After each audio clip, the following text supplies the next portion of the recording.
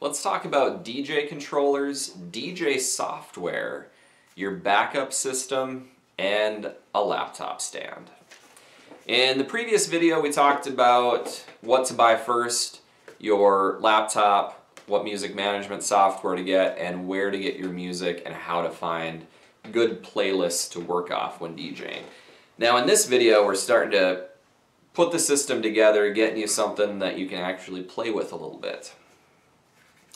Now, as the series progresses, you'll see that I tend to steer you away from the premium high-end equipment and steer you more towards the mid-range, middle-of-the-road equipment. Because for the most part, you don't have to spend a lot of money on DJ equipment to get the job done and to do it well. Premium equipment has its perks. It looks really nice, but you know, we're here to start a profitable DJ company from scratch. But with that being said, the DJ controller is going to be the one exception, because for the most part it's the tool of your trade. You know, a carpenter has his hammer, a doctor has his scalpel, and a DJ has his controller.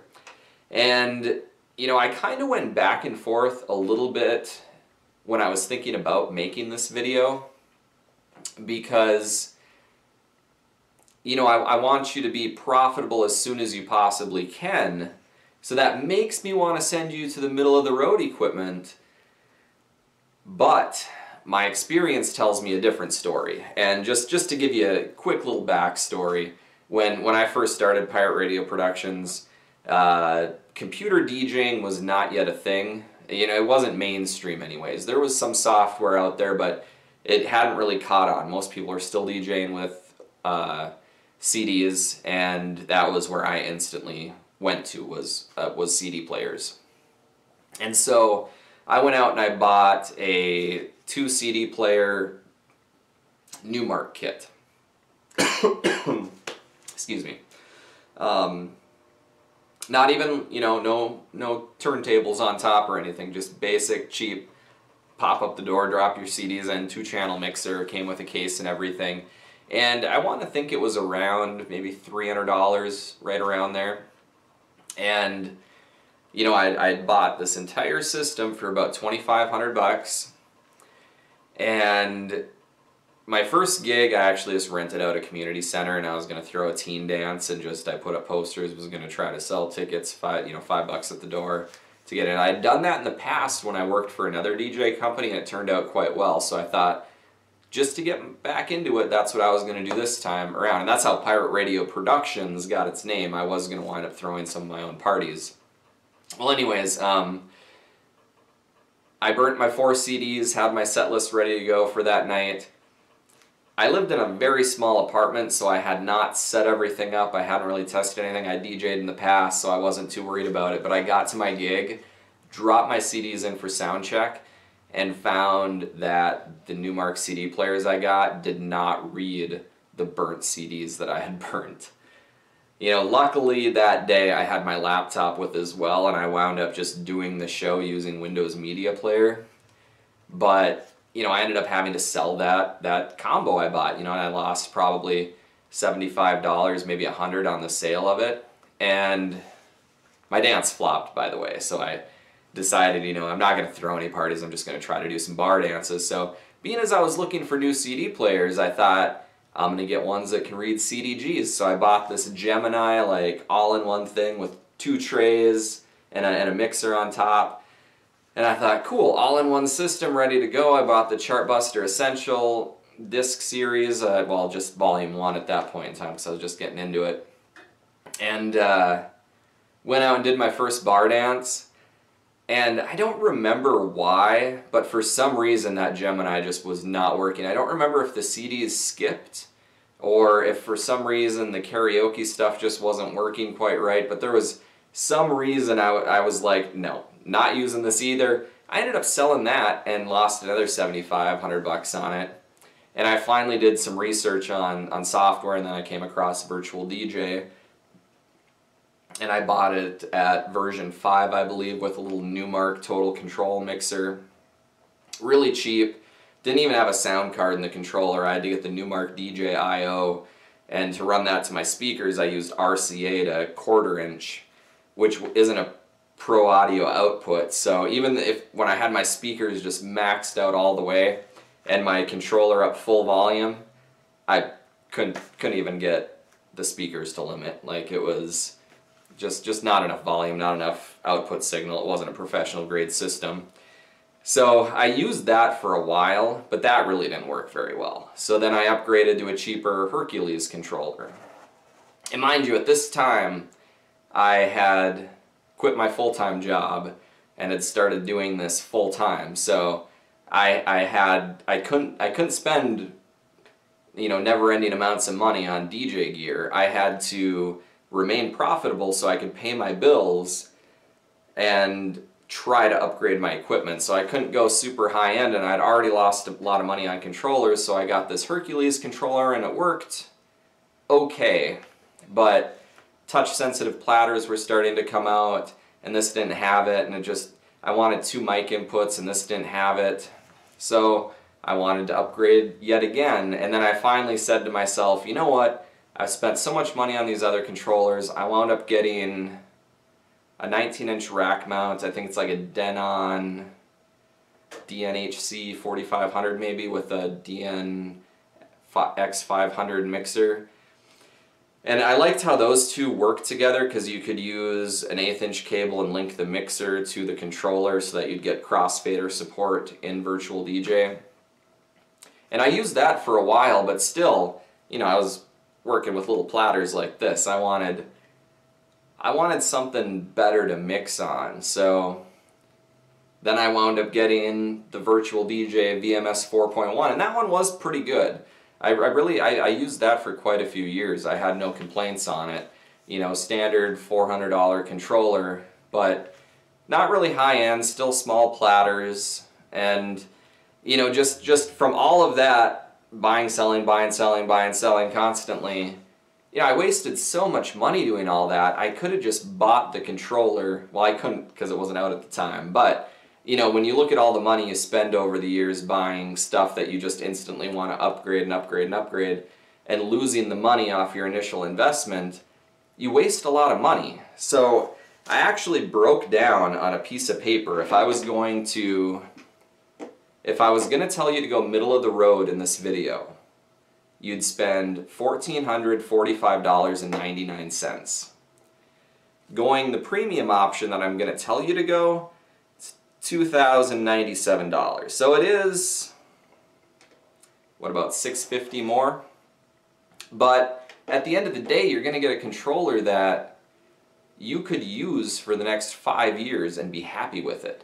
And that's one of the things with this. Like some of the other gear, I don't mind if you change it or upgrade it.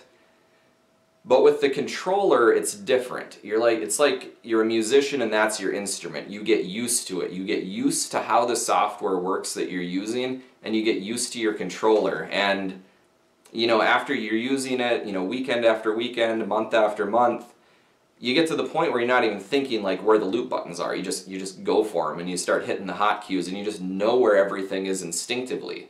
And if you're constantly swapping controllers, you lose that, because it's always like, oh, it was here on the last controller, where is it here? And I've been kind of going through that because I've been upgrading our controllers and trying to figure out new software myself, because I didn't like the latest upgrade of the old software we use. So I'm actually going to tell you my recommendation is what I currently use now, and that might be a little biased maybe, but I've used a lot of different controllers. I've bought almost every software out there on the market, and this is what I'm personally happy with. And of course these videos are my opinion, and that's what I'm sticking with.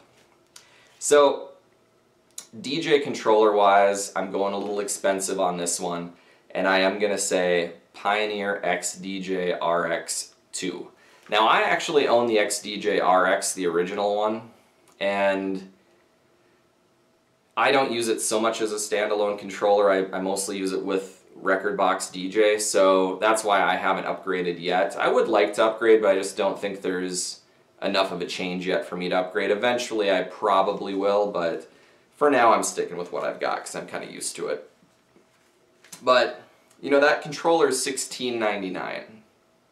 And my middle of the road option that I was going to tell you to do was going to be the Denon MC6000 Mark II. And that's a $699 controller. So, you know, you might think, okay, that's $1,000 less. Why don't I just go with that? Well, let me tell you why.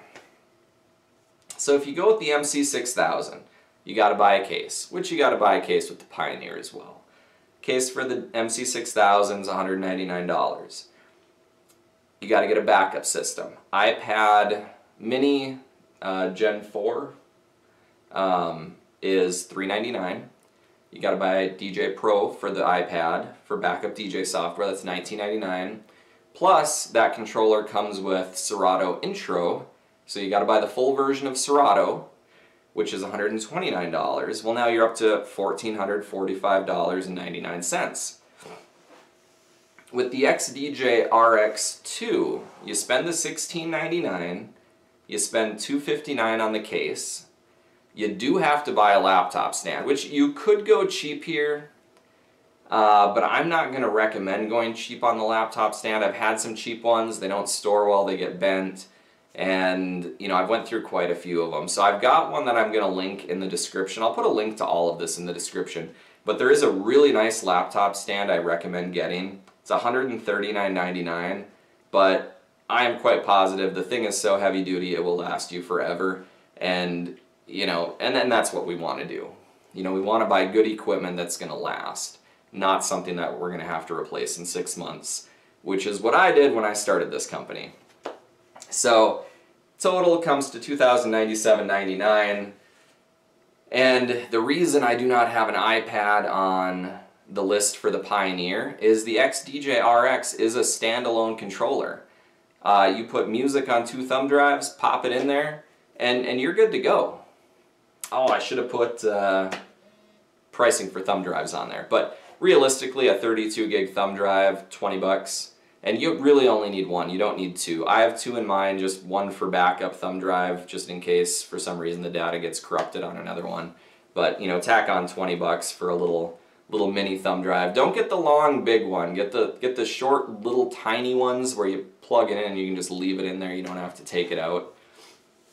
But because it's a standalone controller, that is your backup system.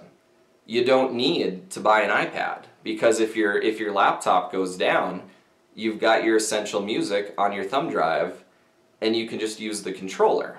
Now, if the controller goes down, you've still got your laptop, headphone to RCA or headphone to XLR, right direct into a speaker, and you're good to go. So you don't need to have the iPad as an option. And say, you know, you're doing a ceremony or something, you can still have your laptop over doing the ceremony, come back, you've got your XDJ-RX ready to go, and you can, you know, eventually plug your laptop into it, but you're ready to go instantly because music is with the controller.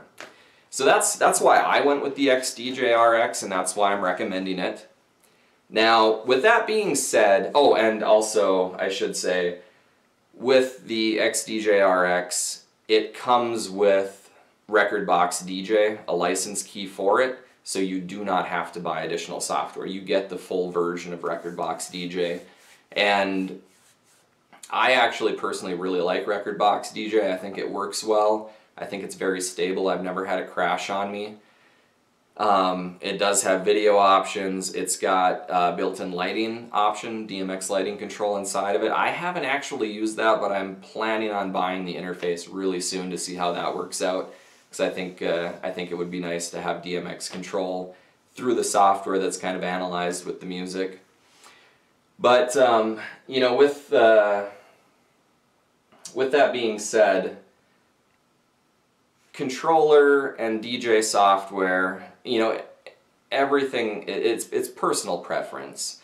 And this is probably one of the videos where I'm going to get 50-50 thumbs up and thumbs down, because it is personal preference. Some people love Serato, some people love Virtual DJ, some people love PC DJ, some people like Rekordbox.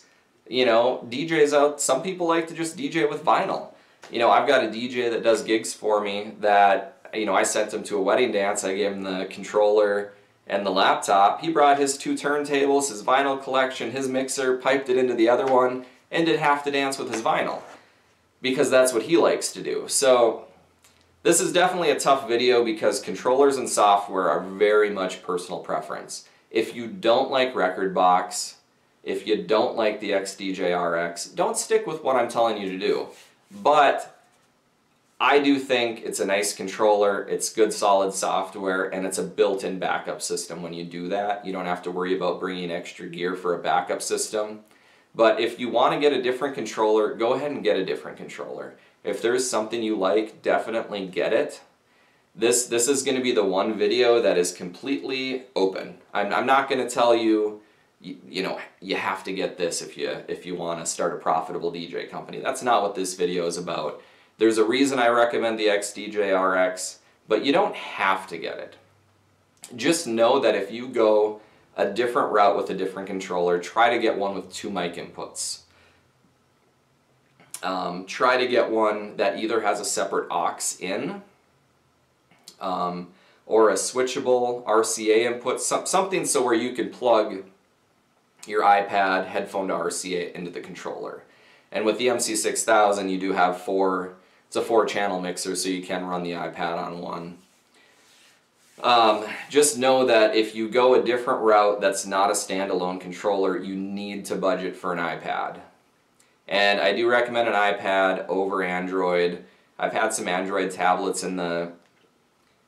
I think on the Android tab, we use Android tablets for backup right now. I'm not gonna lie, because they are cheap. I went out and bought like half a dozen of them for backup, and just none of them work well. I use iSyncer to sync my iTunes database, and the playlists never, like, they sync but they don't read. Like, I'll load it up and it says the list is empty, and it's a pain in the ass. It does not work right.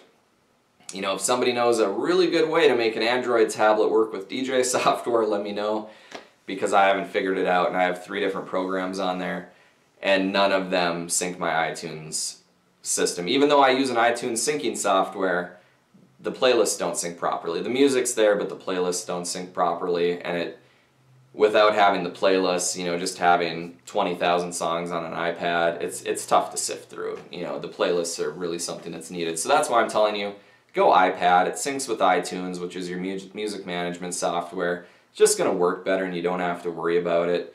DJ Pro is great on the iPad. I think that's about all I have to say in this video. This video is very subjective to what you're looking for. Find a controller that does work good for you. I am recommending the XDJ-RX 2. Doesn't mean you have to get it. This is going to be the video where you can go premium if you want. I'm not telling you to go out and spend $10,000 on a Pioneer, Nexus 2 CD player and a really expensive mixer combo. I'm not telling you to do that. The XDJ-RX is probably the most expensive you'd want to go.